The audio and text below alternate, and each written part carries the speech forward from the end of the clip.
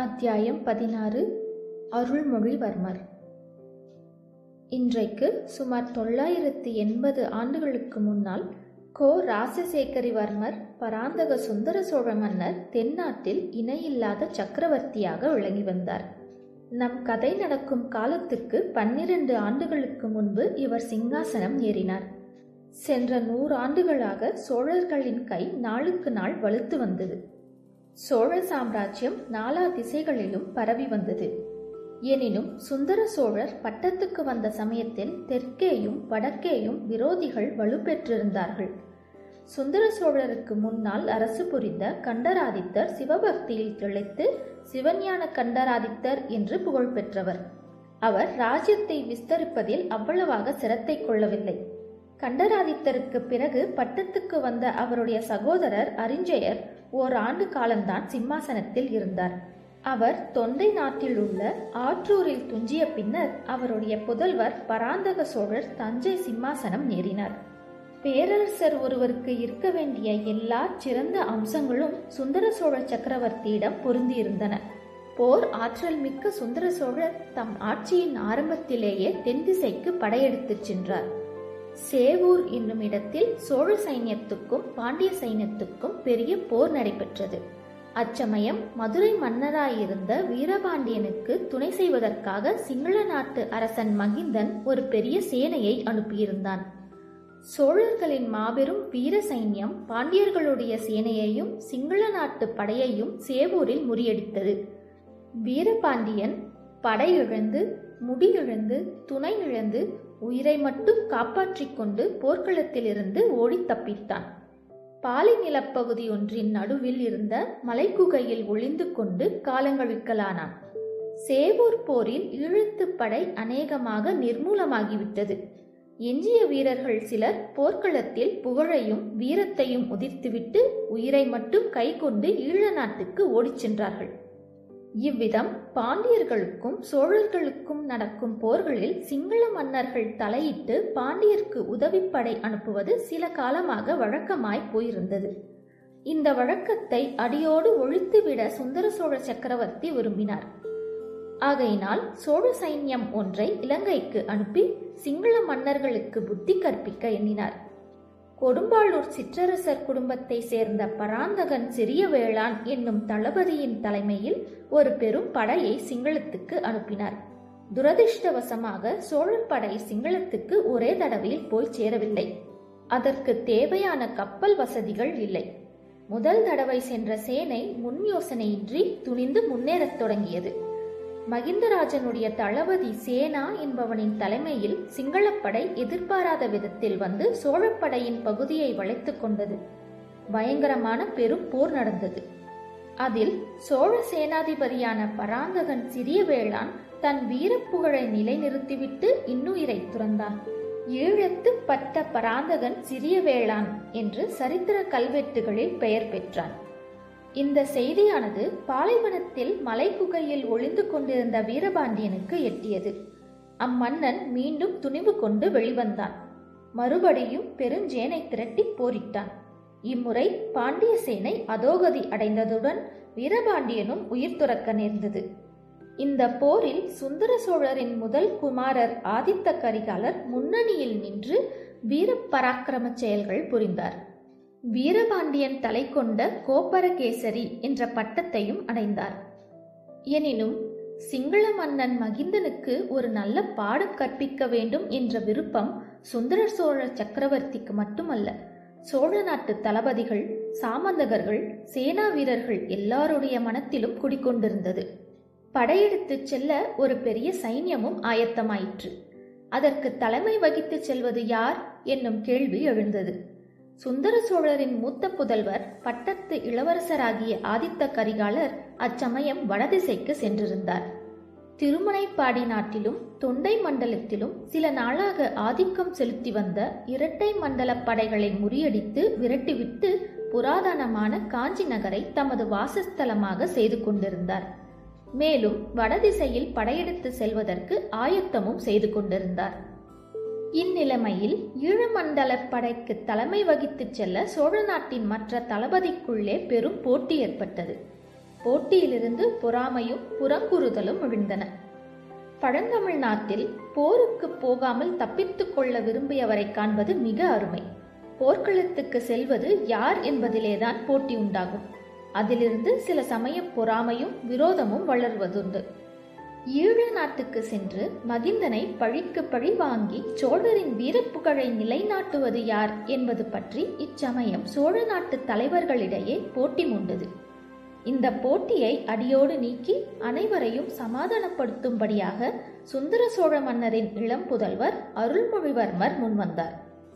அப்பா, பழையாறை அரண்மனையில் அத்தைகளுக்கும் பாட்டிகளுக்கும் இடையில் இத்தனை நாள் நான் செல்லப்பிள்ளையாக வளர்ந்தது போதும். ஈழப்போருக்கு தலைமை வகித்து நடத்த நானே இலங்கை சென்று வருகிறேன் என்றார் இளங்கோ அருள்மொழிவர்மர். அருள்மொழிவர்மருக்கு அப்போது பிராயம் 19 தான். அவர் சுந்தர சோழரின் கடைக்குட்டி செல்வ புதல்வர். பழையாறை அரண்மனைகளில் வாழ்ந்த ராணிமார்களுக்கெல்லாம் செல்ல குழந்தை. சோழ நாட்டுக்கே அவர் செல்லப்பிள்ளை. சுந்தர சோழ மன்னர் நல்ல அழகிய தோற்றம் வாய்ந்தவர். அவருடைய தந்தை அரிஞ்சயர் சோழ குலத்துக்கு எதிரிகளாக இருந்த வைதும்பராயர் வம்சத்து பெண்ணாகிய கல்யாணியை அவளுடைய மேனி அழகை கண்டு மோகித்து மணந்து கொண்டார். அரிஞ்சயருக்கும் கல்யாணிக்கும் பிறந்த சுந்தர சோழருக்கு பெற்றோர்கள் வைத்த பெயர் பராந்தகர். அவருடைய தோற்றத்தின் வனப்பை கண்டு நாட்டாரும் நகரத்தாரும் சுந்தர சோழர் என்று அவரை அழைத்து வந்தார்கள். அதுவே அனைவரும் வழங்கும் பெயராயிற்று. அத்தகையருக்கு பிறந்த குழந்தைகள் எல்லோருமே அழகில் மிக்கவர்கள்தான். ஆனால் கடைசியில் பிறந்த அருள்மொழிவர்மர் அழகில் அனைவரையும் மிஞ்சிவிட்டார். அவருடைய முகத்தில் பொலிந்த அழகு மனித குலத்துக்கு உரியதாக மட்டுமில்லை, தெய்வீகத்தன்மை பொருந்தியதாக இருந்தது. அவர் குழந்தையாக இருந்தபோது சோழ வம்சத்து ராணிமார்கள் அவரை முத்தமிட்டு முத்தமிட்டு கன்னம் கனியச் செய்து விடுவார்கள். எல்லாரிலும் அதிகமாக அவரிடம் வாஞ்சையுடன் இருந்தவள் அவருடைய தமக்கையாகிய குந்தவை. அருள்மொழிக்கு 2 பிராயம்தான் மூத்தவளான போதிலும் தம்பியை வளர்க்கும் பொறுப்பு தன் தலைமேலேயே சுமந்திருப்பதாக குந்தவை பிராட்டி எண்ணியிருந்தாள். குந்தவையிடம் அருள்மொழியும் அதற்கிணையான வாஞ்சை வைத்திருந்தார். தமக்கை இட்ட கோட்டை தம்பி தாண்டுவது கிடையாது. இளைய பிராட்டி ஒரு வார்த்தை சொல்லிவிட்டால் போதும். அதற்கு மாறாக பிரம்மாவும் விஷ்ணுவும் சிவனும் சேர்ந்து வந்து சொன்னாலும் அருள்மொழிவர்மர் பொருட்படுத்த மாட்டார். தமக்கையின் வாக்கே தம்பிக்கு தெய்வத்தின் வாக்காய் இருந்தது. தம்பியின் முகத்தை தமக்கை அடிக்கடி உற்று நோக்குவாள். விழித்து கொண்டிருக்கும் போது மட்டுமல்லாமல் அவர் தூங்கும்போது கூட நாழிகை கணக்கில் பார்த்து கொண்டிருப்பாள். இந்த பிள்ளையிடம் ஏதோ தெய்வீக சக்தி இருக்கிறது, அதை வெளிப்படுத்தி பிரகாசிக்கச் செய்ய வேண்டியது என் பொறுப்பு என்று எண்ணமிடுவாள். தம்பி தூங்கும்போது அவனுடைய உள்ளங்கைகளை அடிக்கடி எடுத்து பார்ப்பாள். அந்த கைகளில் உள்ள ரேகைகள் சங்கு சக்கர வடிவமாக அவளுக்கு தோன்றும். ஆஹா, உலகத்தை ஒரு குடை நிழலில் புறந்திடப் பிறந்தவன் அல்லவோ இவன் என்று சிந்தனை செய்வாள். ஆனால் சோழ சிங்காதனத்தில் இவன் ஏறுவான் என்று எண்ணுவதற்கே இடம் இருக்கவில்லை. இவனுக்கு மூத்தவர்கள், பட்டத்துக்கு உரியவர்கள் 2 பேர் இருந்தார்கள். பின் இவனுக்கு எங்கிருந்து ராஜ்யம் வரப்போகிறது? எந்த சிம்மாசனத்தில் இவன் ஏறப்போகிறான்? கடவுள் சித்தம் எப்படியோ யார் கண்டது? உலகம் மிக்க விசாலமானது. எத்தனையோ தேசங்கள், எத்தனையோ ராஜ்யங்கள் இந்நில உலகில் இருக்கின்றன. புஜபல பராக்கிரமத்தினால் ஒரு நாட்டிலிருந்து இன்னொரு நாடு சென்று சிங்காதனம் ஏறி ராஜ்யமாண்டவர்களை பற்றி கவிதைகளிலும் காவியங்களிலும் நாம் கேட்டதில்லையா? கங்கை நதி பாயும் வங்க நாட்டிலிருந்து துரத்தி அடிக்கப்பட்ட இளவரசன் படகிலேறி இலங்கைக்கு சென்று அரசு புரியவில்லையா? 1000 வருஷமாக அந்த சிங்கள ராஜ்ய வம்சம் நிலைத்து நிற்கவில்லையா? இவ்விதமாக குந்தவை பிராட்டி ஓயாது சிந்தித்து வந்தாள். கடைசியாக இலங்கைக்கு அனுப்பும் சைன்யத்துக்கு யார் தளபதியாக போவது என்பது பற்றி விவாதம் எழுந்தபோது அதற்குரியவன் அருள்மொழிதான் என்ற முடிவுக்கு வந்தாள். தம்பி அருள்மொழி, உன்னை ஒரு கணம் பிரிந்திருப்பதென்றாலும் எனக்கு எத்தனையோ கஷ்டமாகத்தான் இருக்கிறது. ஆயினும் நானே உன்னை போகச் சொல்ல வேண்டிய சமயம் வந்துவிட்டது. இலங்கை படையின் தலைவனாக நீதான் போக வேண்டும் என்றாள். இளவரசர் குதூகலத்துடன் இதற்கு சம்மதித்தார். அரண்மனை வாழ்விலிருந்தும் அந்தப்புற மாதரசிகளின் அரவணைப்பிலிருந்தும் எப்போது தப்புவோம் என்று அருள்மொழிவர்மரின் உள்ளம் துடித்துக் கொண்டிருந்தது. அருமை தமக்கையே இப்போது போகச் சொல்லிவிட்டாள்.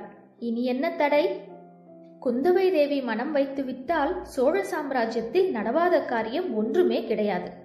சுந்தர சோழ சக்கரவர்த்திக்கு தம் செல்வ குமாரியிடம் அவ்வளவு ஆசை, அவ்வளவு நம்பிக்கை. இளங்கோ அருள்மொழிவர்மர் தென்திசை சோழ சைன்யத்தின் மாதண்ட நாயகர் ஆனார். இலங்கைக்கும் போனார். அங்கே படைத்தலைமை வகித்து சில காலம் போர் நடத்தினார். ஆனால் போர் எளிதில் முடிகிறதா இல்லை. அவர் போர் நடத்திய முறைக்கும் மற்றவர்களின் போர் முறைக்கும் வித்தியாசம் இருந்தது. தாய் நாட்டிலிருந்து அவர் வேண்டியபடியெல்லாம் தளவாடங்களும் சாமக்கிரியைகளும் சரியாக வந்து சேரவில்லை. ஆகையால் இடையில் ஒரு தடவை தாய் நாட்டுக்கு வந்திருந்தார். தந்தையிடம் சொல்லி தன் விருப்பத்தின்படி எல்லா ஏற்பாடுகளையும் செய்து கொண்டார். மறுபடியும் ஈழத்துக்கு செல்ல ஆயத்தமானார். அருமை தம்பியை போர்முகத்துக்கு அனுப்புவதற்கு குந்தவை தேவி பழையாறையின் பிரதான மாளிகையில் மங்கள நிகழ்ச்சிகளை ஏற்பாடு செய்திருந்தாள். அருள்மொழிதேவர் புறப்பட்ட போது அரண்மனை முற்றத்தில் வெற்றி முரசுகள் முழங்கின. சங்கங்கள் ஆர்ப்பரித்தன. சிறு பறைகள் ஒலித்தன. வாழ்த்து கோஷங்கள் வானை அளாவின. சோழ குலத்து தாய்மார்கள் அனைவரும் அரண்மனையின் செல்ல குழந்தைக்கு ஆசி கூறி நெற்றியில் மந்தரித்த திருநீற்றை இட்டு திருஷ்டி கழித்து வழி அனுப்பினார்கள். அரண்மனை வாசலின் முகப்பில் அருள்மொழிவர்மர் வீதி வாசற்படியில் இறங்க வேண்டிய இடத்தில் குந்தவை தேவியின் தோழி பெண்கள் கைகளில் தீபமேற்றிய தங்கத் தட்டுக்களை ஏந்தி கொண்டு நின்றார்கள். தோழி பெண்கள் என்றால் சாமானியப்பட்டவர்களா? தென்னாட்டில் உள்ள புகழ்பெற்ற சிற்றரசர்களின் குடும்பங்களை சேர்ந்தவர்கள். பழையாறை அரண்மனையில் செம்பியன் மாதேவிக்கு பணிவிடை செய்வதையும் குந்தவை பிராட்டிக்கு தோழியாக இருப்பதையும் பிறர்க்கரும் பாக்கியமாக கருதி வந்திருந்தவர்கள். அவர்களிலே கொடும்பாளூர் சிறிய வேளாளின் புதல்வி வானதியும் இருந்தாள். இளவரசர் சற்று தூரத்தில் வருவதை பார்த்ததும் அந்த பெண்கள் எல்லாருமே மனக்கிளர்ச்சி அடைந்தார்கள். இளவரசர் அருகில் வந்ததும் கையில் ஏந்திய தட்டுக்களை சுற்றி ஆலாத்தி எடுத்தார்கள். அப்போது வானதியின் மேனி முழுதும் திடீரென்று நடுங்கிற்று. கையில் இருந்த தட்டு தவறி கீழே விழுந்து டனார் என்ற சத்தத்தை உண்டாக்கியது. அடடா, இது என்ன அபசகுணம் என்ற எண்ணம் எல்லோருடைய மனத்திலும் உண்டாயிற்று. ஆனால் தட்டு கீழே விழுந்த பிறகும் திரி மட்டும் எரிந்து கொண்டிருப்பதை பார்த்துவிட்டு அனைவரும் நிம்மதி அடைந்தார்கள். இது மிக நல்ல சகுனம் என்றே முதியவர்கள் கூறினார்கள். எவ்வித காரணமும் இன்றி பீதியும் கலக்கமும் அடைந்து தட்டை நழுவவிட்ட பெண்ணை பார்த்து புன்னகை புரிந்துவிட்டு இளங்கோ அருள்மொழிவர்மர் மேலே சென்றார். அவர் அப்பால் சென்றதும் வானதியும் மயக்கமடைந்து கீழே சுருண்டு விழுந்து விட்டாள். ஆஹா, இப்பேற்பட்ட தவறு செய்து விட்டோமே என்ற எண்ணமே வானதியை அவ்வாறு மூர்ச்சையடைந்து விழும்படி செய்துவிட்டது. குந்தவையின் கட்டளையின் பேரில் அவளை மற்ற பெண்கள் தூக்கிச் சென்று ஓர் அறையில் மேடையில் கிடத்தினார்கள். குந்தவை பிராட்டி தம் சகோதரர் புறப்படுவதை பார்ப்பதற்கு கூட நில்லாமல் உள்ளே சென்று வானதிக்கு மூர்ச்சை தெளிவிக்க முயன்றாள். வாசலில் நின்றபடியே வானதி சுருண்டு விழுந்ததை பார்த்துவிட்ட அருள்மொழிவர்மர் தாம் குதிரை மீது ஏறுவதற்கு முன்னால், விழுந்த பெண்ணுக்கு எப்படி இருக்கிறது, மயக்கம் தெளிந்ததா என்று விசாரித்து வர ஆள் அனுப்பினார். விசாரிக்க வந்தவனிடம் குந்தவை தேவி, இளவரசரை இங்கே சிறிது வந்து பார்த்துவிட்டு போகச் சொல்லு என்று திருப்பிச் சொல்லி அனுப்பினாள். தமக்கையின் சொல்லை இன்றும் தட்டறியாத இளவரசர் அவ்விதமே மீண்டும் அரண்மனைக்குள் வந்தார். வானதியை தம் தமக்கை மார்பின் மீது சாத்திக் கொண்டு மூர்ச்சை தெளிவிக்க முயன்று கொண்டிருந்த காட்சி அவருடைய மனத்தை உருக்கியது. அக்கா, இந்த பெண் யார்? இவள் பெயர் என்ன என்று இளங்கோ கேட்டார். கொடும்பாளூர் சிறிய வேளாரின் மகள். இவள் பெயர் வானதி. கொஞ்சம் பயந்த சுபாவமுடையவள் என்றாள் குந்தவை. ஆஹா, இப்போது இவள் மூர்ச்சையாகி விழுந்ததின் காரணம் தெரிந்தது. இந்த பெண்ணின் தந்தைதானே இலங்கைக்கு சென்று மீண்டும் வராமல் போர்க்களத்தில் மாண்டார். அதை நினைத்து கொண்டாள் போல் இருக்கிறது என்றார் இளவரசர். இருக்கலாம். ஆனால் இவளை பற்றி நீ கவலைப்பட வேண்டாம். நான் பார்த்து கொள்கிறேன். இலங்கை சென்று விரைவில் வெற்றி வீரனாக திரும்பி வா. அடிக்கடி எனக்கு செய்தி அனுப்பி கொண்டிரு என்றாள் இளைய பிராட்டி. ஆகட்டும், இங்கே ஏதாவது விஷயம் நிகழ்ந்தாலும் எனக்கு செய்தி அனுப்புங்கள் என்றார் இளங்கோ. இச்சமயத்தில் இளவரசரின் இனிய குரலின் மகிமையினால்தானோ என்னவோ வானதிக்கு மூர்ச்சை தெளிந்து நினைவு வரத் தொடங்கியது. அவளுடைய கண்கள் முதலில் லேசாக திறந்தன. எதிரில் இளவரசரை பார்த்ததும் கண்கள் அகன்று விரிந்தன. பின்னர் முகமும் மலர்ந்தது. அவளது பவழச் செவ்வாயில் தோன்றிய புன்னகையினால் கன்னங்கள் குழிந்தன. உணர்வு வந்ததும் நாணமும் கூட வந்தது. சட்டென்று எழுந்து உட்கார்ந்தாள். பின்னால் திரும்பி பார்த்தாள். தன்னை இளைய பிராட்டி தாங்கிக் கொண்டிருப்பதை தெரிந்து கொண்டு வெட்கினாள். நடந்ததெல்லாம் ஒரு கணத்தில் நினைவு வந்தது. அக்கா, இந்த மாதிரி செய்துவிட்டேனே என்று கண்களில் நீர் மல்க கூறினாள். இதற்கு குந்தவை மறுமொழி சொல்வதற்குள் இளவரசர், அதற்காக நீ ஒன்றும் கவலைப்பட வேண்டாம் வானதி. தவறுவது யாருக்கும் நேரிடுகிறதுதான். மேலும் உனக்கு அவ்விதம் நேருவதற்கு முக்கிய காரணமும் இருக்கிறது. அதைத்தான் இளைய பிராட்டியிடம் சொல்லிக் கொண்டிருந்தேன் என்றார். வானதிக்கு தான் காண்பது உண்மையா, கேட்பது மெய்யா என்ற சந்தேகம் வந்துவிட்டது. பெண்களை சாதாரணமாக ஏறிட்டு பார்க்காமலே போகும் வழக்கமுடைய இளவரசரா என்னுடன் பேசுகிறார்? எனக்கு ஆறுதல் மொழி கூறி தேற்றுகிறார். என் பாக்கியத்தை என்னவென்று சொல்வது? ஆஹா, உடம்பு புல்லரிக்கிறதே, மறுபடியும் மயக்கம் வந்துவிடும் போல் இருக்கிறதே. இளவரசர், அக்கா, சேனைகள் காத்திருக்கின்றன. நான் போய் வருகிறேன். நீங்கள் எனக்கு செய்தி அனுப்பும்போது இந்த பெண்ணுக்கு உடம்பு எப்படி இருக்கிறது என்றும் சொல்லி அனுப்புங்கள். தாய் தகப்பன் இல்லாத இப்பெண்ணை நன்றாய் பார்த்து கொள்ளுங்கள் என்று சொல்லிவிட்டு கிளம்பிச் சென்றார். இவற்றையெல்லாம் குந்தவை தேவியின் மற்ற தோழி பெண்கள் மேல் மாடங்களிலிருந்து பலகணிகளின் வழியாக பார்த்து கொண்டும் கேட்டுக்கொண்டும் இருந்தார்கள். அவர்களுடைய உள்ளங்களில் பொறாமை தீ கொழுந்துவிட ஆரம்பித்தது. அன்று முதல் குந்தவை பிராட்டி வானதியிடம் தனி அன்பு காட்டத் தொடங்கினாள். இணை பிரியாமல் தன்னுடனேயே வைத்துக் கொண்டிருந்தாள். தான் கற்றிருந்த கல்வியையும் கலைகளையும் அவளுக்கும் கற்பித்தாள். எங்கே போனாலும் அவளை தவறாமல் கூட அழைத்துச் சென்றாள். அரண்மனை நந்தவனத்துக்கு வானதியை அடிக்கடி அழைத்துச் சென்று குந்தவை தேவி அவளிடம் அந்தரங்கம் பேசினாள். தன் இளைய சகோதரனுடைய வருங்கால மேன்மையை குறித்து தான் கண்டு வந்த கனவுகளையெல்லாம் அவளிடமும் சொன்னாள். அதையெல்லாம் வானதியும் சிரத்தையுடன் கேட்டாள். மேலே கூறிய நிகழ்ச்சிக்கு பிறகு வானதி இன்னும் 4-5 தடவை உணர்வு இழந்து மூர்ச்சையடைந்தாள். அப்போதெல்லாம் குந்தவை பிராட்டி அவளுக்கு தக்க சிகிச்சை செய்து திரும்ப உணர்வு வருவித்தாள். மூர்ச்சை தெளியும் போது வானதி விம்மி விம்மி அழுது கொண்டே எழுந்திருப்பாள். என்னடி அசடே, எதற்காக இப்படி அழுகிறாய் என்று குந்தவை கேட்பாள். தெரியவில்லையே அக்கா, மன்னியுங்கள் என்பாள் வானதி. குந்தவை அவளை கட்டிக்கொண்டு உச்சி முகர்ந்து ஆறுதல் கூறுவாள். இவையெல்லாம் மற்ற பெண்களுக்கு மேலும் மேலும் பொறாமையை வளர்த்து கொண்டிருந்தன. எனவே குந்தவையும் வானதியும் ரதம் ஏறி குடந்தை ஜோதிடரின் வீட்டுக்கு போன பிறகு அப்பெண்கள் மேற்கூறியவாறெல்லாம் பேசிக்கொண்டது இயல்பே அல்லவா? இத்துடன் அத்தியாயம் 16 நிறைவடைந்தது. இந்த பதிவு உங்களுக்கு பிடிச்சிருந்தா கமெண்ட் பண்ணுங்க, லைக் பண்ணுங்க, ஷேர் பண்ணுங்க. அப்படியே மறக்காம நம்ம சஹஸ்ராஸ் சேனலுக்கு சப்ஸ்கிரைப் பண்ணிருங்க. நன்றி.